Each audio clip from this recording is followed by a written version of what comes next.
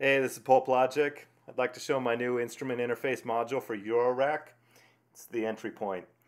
The entry point was designed to be a bridge between your bass or electric guitar and your Eurorack modular synth. Let's quickly look at some of the controls and connections on it. First, there's a 1/4-inch input for your instrument to plug into. There's a balanced output, which is a copy of the input signal brought up to line level. Active-passive switch for selecting your instrument type. Level control and metering up top. The 3.5 millimeter signal jack is where the output is going to come of your instrument. And then there's also some envelope generation controls over here. We have a separate threshold and ratio controls for the envelope generator, a above threshold LED, and then jacks for a positive and negative going envelope. Positive envelope 0 to 5 volts. Negative envelope is 5 down to 0 or 0 down to -5, depending on a jumper setting. The last output is a square wave output here, and what the square wave output does is it detects the input frequency of the note you're playing, and it generates a square wave of that same frequency and outputs it on this jack. And there's a kind of a tracking control that helps you dial in exactly the proper tracking on that. Okay, let me put together a couple of really basic patches with a couple of modules here so you can hear how it sounds.